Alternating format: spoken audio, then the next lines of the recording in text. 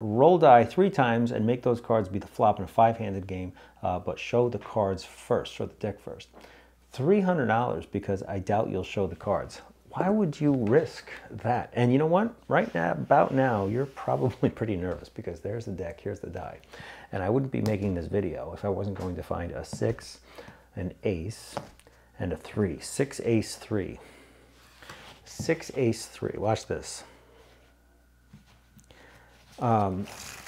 This is something I've been doing for a while. So this really, it's funny that you should ask for this because controlling a flop is an exercise I've been doing for years.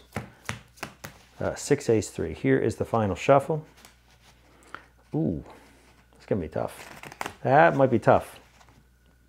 I'll give the cards a cut like this, and I'll deal out in a 5-handed game. That last shuffle was questionable, but I'll give you the 300 if I don't hit it. Never a doubt.